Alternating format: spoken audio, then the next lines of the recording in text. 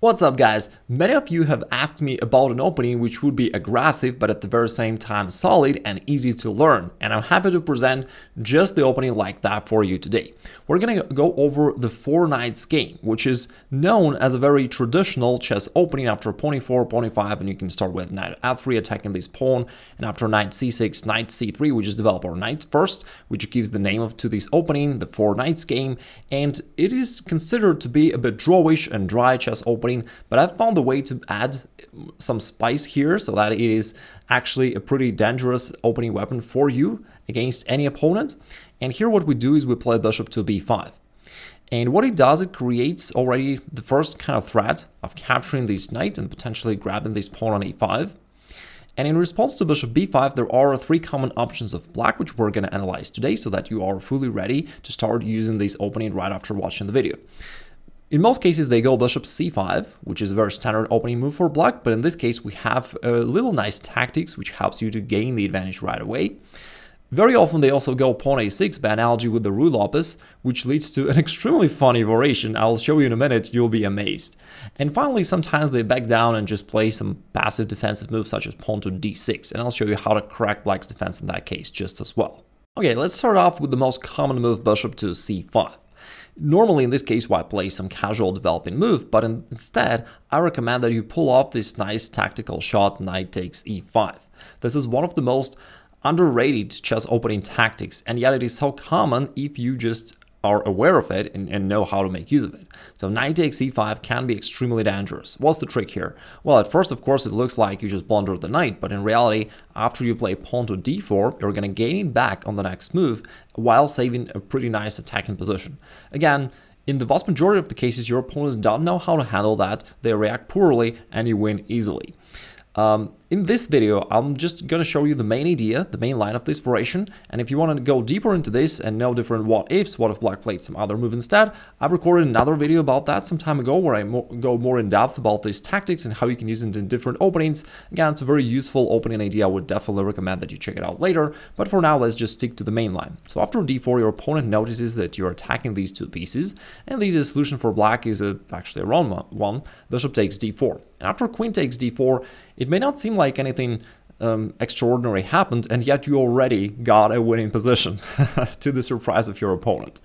What's the point here? Well, you just have way too many threats for black to handle. I mean, at first, your queen on d4 is very active. You're attacking this knight on e5. If knight ever moves, the other problem of black is that you can always push this pawn forward and chase the other knight away. You can also bring your bishop to g5, creating this annoying pin to the queen. And all in all, you have just this overwhelming attacking potential, and black has really nothing to oppose. So for example, the most common move of black here would be to defend their knight somehow. They can't play d6 because it's pinned down to the king, therefore they just play knight c6 attacking your queen. And here the easiest solution for white is just to trade it off, bishop takes c6. Now they probably do not want to capture that way because then you take the queen on d8, forcing black's king to move, so they usually recapture that way. And here you already have a bunch of nice attacking options. e5 is good enough to win. Bishop g5 is even stronger because now e5 will not only push the knight away, but will just win it possibly thanks to this pin. And really, black has no way out already. So you're going to play e5, or if not, you're going to castle and then break open the center with e5 and develop this crushing attack anyway. In most cases, black just castles, which allows you to play pawn e5 and actually to win this knight. Again, it can't move away because then they would lose the queen. They usually try this counter attack on the king side with h6 and just go back and then g5, so that way they try to save their knight. But although they indeed saved their piece, it actually changed things from bad to worse because now you have this queen g4 and all of a sudden it's checkmate on the next move with queen to g7. So that's how you can defeat even experienced advanced level opponents in this seemingly drawish opening variation. And the following variation is just so funny and absurd that I'm going to show you the database of games because otherwise you might not believe me. So here after bishop b5, we're going into the 4 knights game. Here, as we discussed, the 4 most common moves of blacks are bishop to c5, pawn to d6, or pawn to a6. All got over 2 million games in each of these lines. So we just covered bishop c5. How about pawn to a6?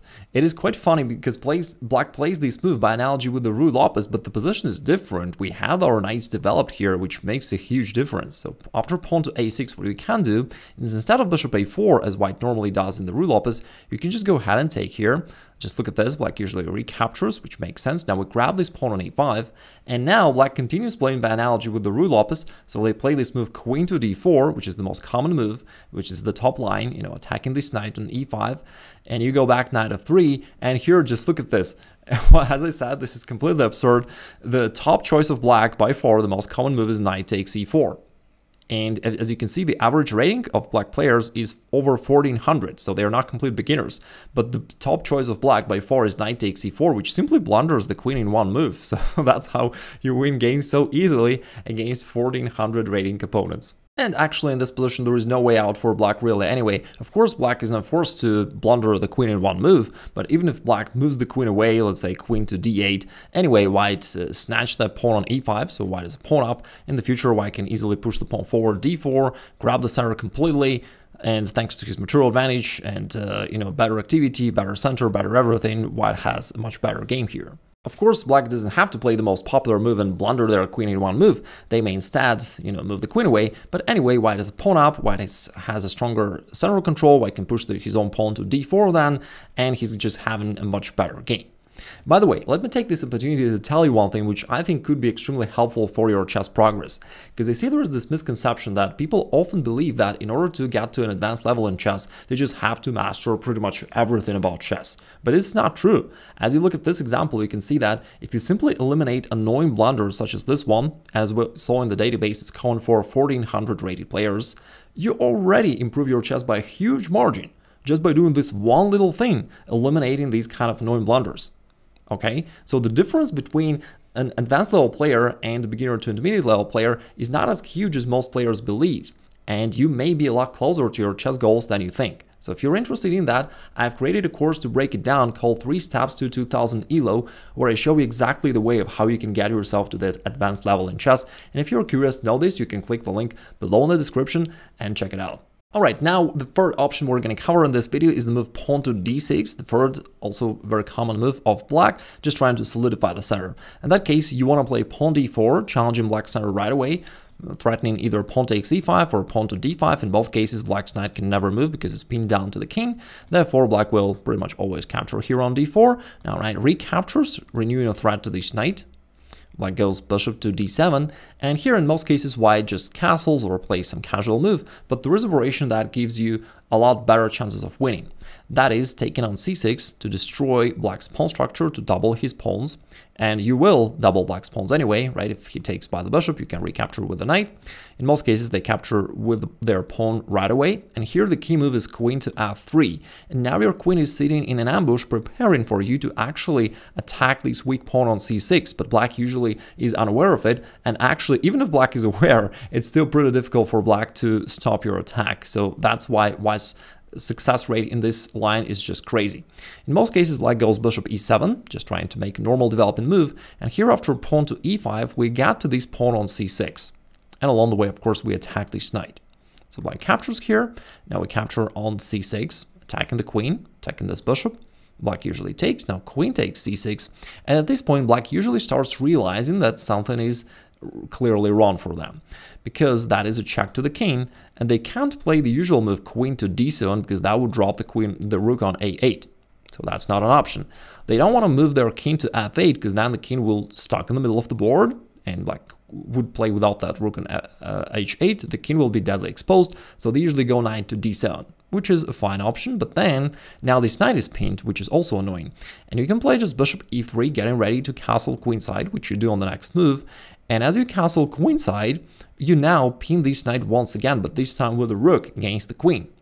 And it's, again, really difficult for black to untangle his pieces. For example, bishop d6 is pretty much forced. Now you go knight b5, you just keep attacking along the d file. Now we attack this bishop, and it cannot move away because then it would expose that knight on d7, so we exert really strong pressure against all black's pieces along the d file.